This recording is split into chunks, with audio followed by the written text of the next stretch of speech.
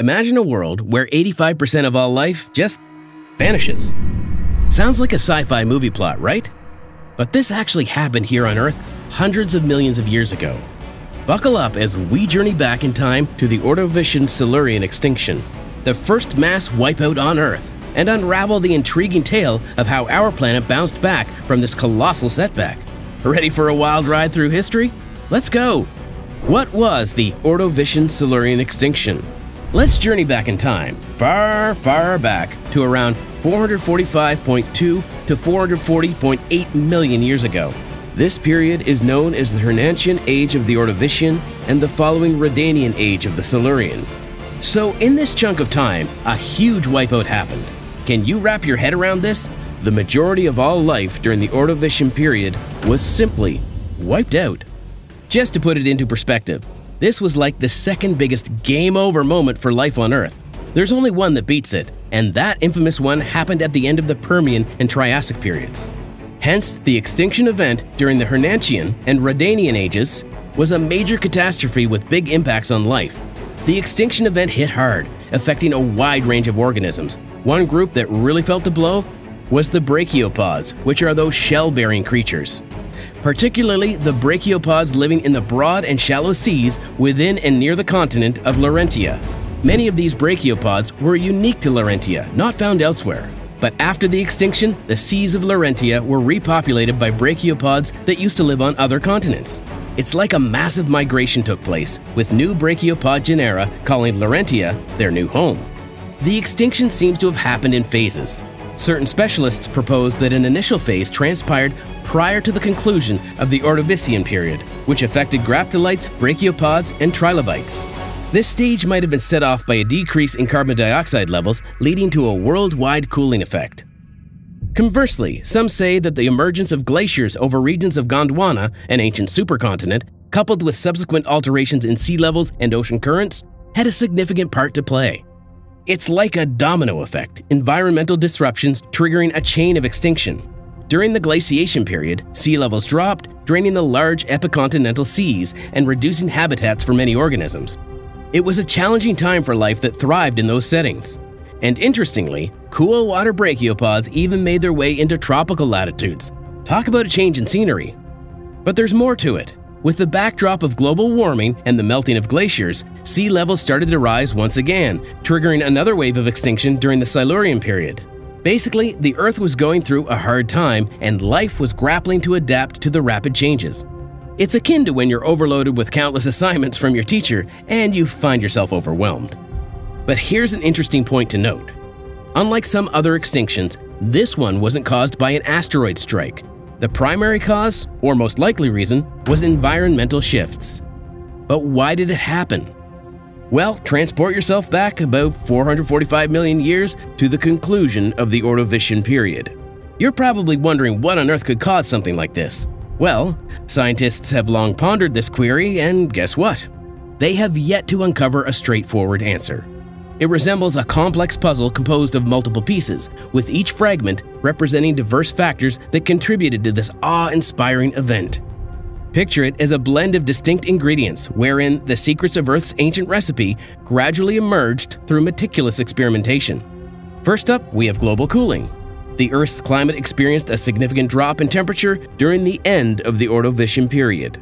This icy shift could have contributed to the extinction by posing challenges for species accustomed to milder climates. Picture attempting to endure an environment that suddenly resembles a frosty wasteland when you're used to a serene tropical haven. Next, consider the issue of alterations in sea levels. As the Ordovician period drew to a close, sea levels experienced a steep decline. This sudden drop could have spelled disaster for marine creatures that flourished in shallow coastal waters. Imagine your beach house losing all its water, leaving you stranded and parched. But hold on, there's more to this tale. Lack of oxygen is another potential villain that may have wreaked havoc on marine life during this era. After all, oxygen plays a pivotal role in the survival of most organisms, particularly those dwelling underwater. If oxygen levels took a nosedive, it would have been a possible cause for the mass extinction. Can you imagine? You're going about your day and then you just can't breathe. However, these aren't the only conceivable scenarios. There are a few other assumptions that are at play here. Some scientists propose that large volcanic eruptions might have played a part in the extinction event. Visualize volcanoes erupting on a massive scale, ejecting greenhouse gases into the atmosphere, leading to global warming and ocean acidification. Such scenarios don't seem hospitable for marine life, right? Here's a crazy thought. What if an asteroid hit us? Yeah, just like the one that made the dinosaurs disappear. And here's another idea. Some brainy folks think a gamma-ray burst from a faraway star might have caused this extinction. Picture a sudden blast of super strong radiation hitting Earth, but you can't actually see anything happening. It would have been a total disaster for everything living here. But honestly, we're still scratching our heads over this one. We don't really know what exactly caused the Ordovician-Silurian extinction. It's all a bit of a mystery. It could have been a mix of these things, or maybe something else we haven't figured out yet. What we do know is that whatever happened changed life on Earth in a big way.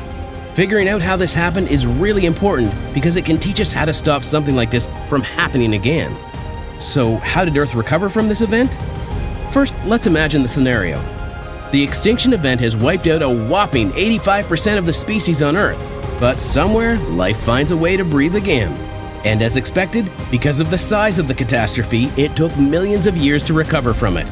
After around 10 million years, signs of life began to emerge. New species of marine invertebrates started to appear, signaling that nature was taking its course. It's like the first green sprouts pushing through the scorched earth after a devastating wildfire. As time went on, about 20 million years after the extinction, the marine ecosystem had largely bounced back. The waters beamed with life once again, showing that resilience knows no bounds. And by the 30 million year mark, the diversity of marine life had even surpassed pre-extinction levels. Talk about a comeback. So what fueled this recovery? Well, a few key factors played a vital role. First things first, there were surviving species that managed to adapt to the new environmental conditions. These resilient survivors became the pioneers of the post-extinction world, setting the stage for the recovery of life. Then, the availability of new habitats and resources was crucial. The extinction event had opened up empty ecological niches and left behind unoccupied territories. This presented an opportunity for life to diversify and fill those vacant spaces. It's like a new neighborhood springing up in an empty lot, attracting all sorts of new residents. You know, something really fascinating happened during the Ordovician-Silurian extinction. New species started emerging and diversifying, which brought about a huge transformation. It's amazing how evolution played a crucial role in helping organisms adapt to changing circumstances and come up with new survival strategies. It's almost like nature's own experimentation process, where the most successful approaches are passed down through generations, leading to a remarkable increase in biodiversity. These findings give us valuable insights into how life could recover after future mass extinctions. Although the recovery process takes a long time, spanning over significant periods, it's definitely possible for life to bounce back and even surpass the level seen before the extinction event. This really shows the incredible resilience and adaptability of living organisms. However, we should keep in mind that future mass extinctions might have even more severe consequences for life, potentially prolonging the recovery phase. Each extinction event is unique, and the interplay of various factors can shape how long it takes for life to recover. And that is all about the story of the Ordovician-Silurian extinction, a chapter in Earth's history that completely changed the course of life. From devastation to resilience, this story serves as a constant reminder of the adaptability displayed by our planet and all of its inhabitants.